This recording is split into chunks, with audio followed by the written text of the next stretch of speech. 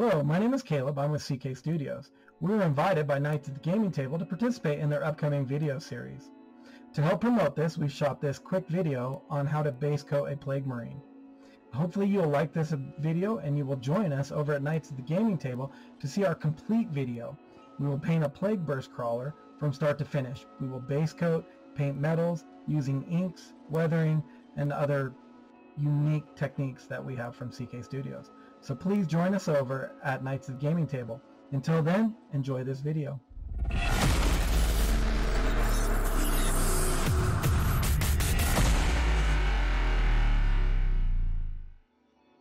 So here's the model that we're going to be painting today. This is going to be the tutorial on base coating a Plague Space Marine. This is a Plague Marine from the GW line, and we're going to go ahead and we're going to use our airbrush to do a quick base coating for this model, or actually just a quick armor coating. We're going to go through the steps of using our airbrush with that. To do this model, what we're going to paint with is we're using our Harder & Steenbeck Evolution. This is the AL Plus. This is the aluminum edition. This is my personal home brush, one of my favorite brushes, but this has the 0.4 nozzle in it. This is going to allow us to spray airbrush ready paints pretty much straight from the pot. I'm going to be using GW products today along with Daler and Roni inks. So my initial colors are going to be from Citadel Air, Elysian Green. This will be my base coat color. My highlight color is going to be Ogryn Camo, and then my shadow is going to be Daler Roni Burnt Umber. So first thing we're going to do is we're going to start off with our base coat color. I'm going to go ahead and load this into the brush. Just a couple drops, makes this nice and quick. So this model is not going to take a lot of paint. We do teach in our classes a lot about airbrush hygiene, and part of that is make sure that we're not filling our cup all the way up with paint. We want to avoid that. So I'm going to go ahead and I'm going to load my paint into the brush. And then what I'm going to do is called a directional base coat. So instead of taking like what we commonly do is we take the entire model and we would just spray over the whole thing, spraying it green until every little nook and cranny. Well, what's happening now is that we've already have our shadows established for the model. So let's just exaggerate those out. When we're airbrushing at CK Studios, we like to talk about when we're painting with the airbrush, we're not painting with colors, we're actually painting with light. So what we're going to do is we're going to just place the light onto the model. We're going to do that with the base coat. So we're going to do what we call the directional base coating. It's a term that we've, a phrase that we've coined with CK Studios. We're going to start with pretty much a zenithal coat. I'm just going to spray a light coat over the top. You'll notice you can hear a lot of air, very little paint. I'm spraying 100% air and maybe about 10% trigger. I'm going to pull back about maybe that far with the trigger, not much. And I'm going to slowly build my paint.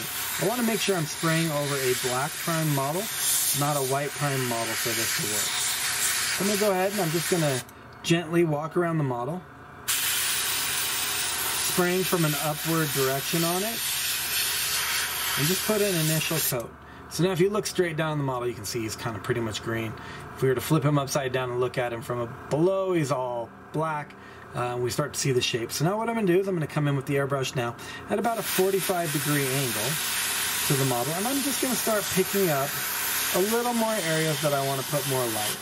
You see, I'm going to go around the head, go on the shoulder, around the stomach, down onto the feet a little bit. What I want to avoid doing is spraying from below up into the model. It will flush out all those shadows. So I want to stay with kind of an upward direction, spraying down onto the model. And then I'm just going to slowly build to opacity. The more paint I apply, the brighter it's going to get until I finally reach that Ogryn Camo color with the airbrush. So you can see right here, I've got some nice shape going to him. He's pretty bright. He's got some good shape. See his little belly and stuff like that. You see all the shadows are still maintained. Highlights starting to develop. So now that I've got this initial coat done, I'm going to go ahead and clear my brush real quick. And now I'm going to come in with my highlight color. So to do this, I'm going to use Ogryn Camo. A little bit brighter, a little bit more of a yellow look to it. Now this time, instead of spraying like kind of an all-over zenithal like we did before, what I'm going to do is I'm going to go in and I'm actually going to start to pick out shapes. I'm going to pick out the shoulder pad, the head, the face, etc. and just start to put highlights on those. So again, a lot of air, very little paint.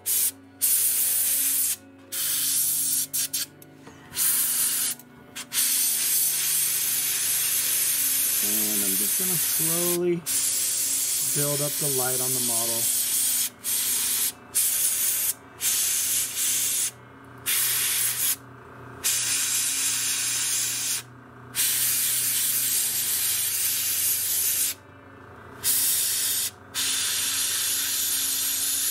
A little bit on these back legs.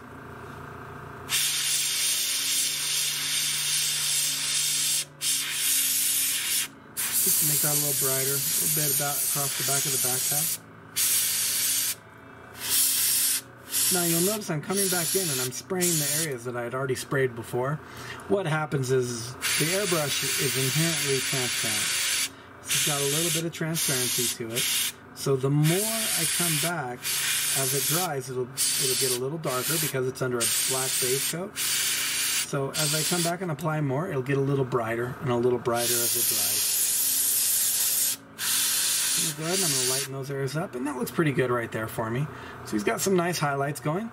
Now I'm going to go ahead and I'm going to clear my brush again. And I'm going to take my shadow. To create my shadow, I'm going to use the Daler-Rowney Burnt Umber ink. It's going to load a little bit in my brush. It doesn't take much. As you can see, here's the color that I'm using, Daler-Rowney Burnt Umber.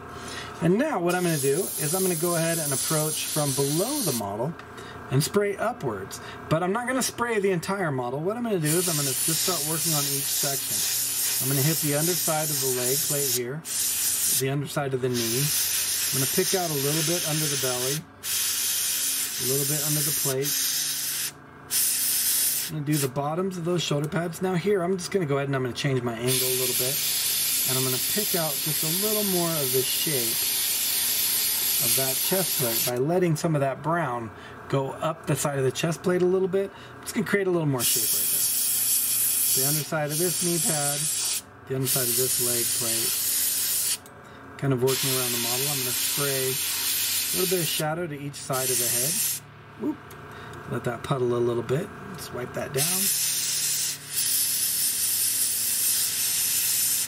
The inks are nice because the more you apply, the darker it's going to get.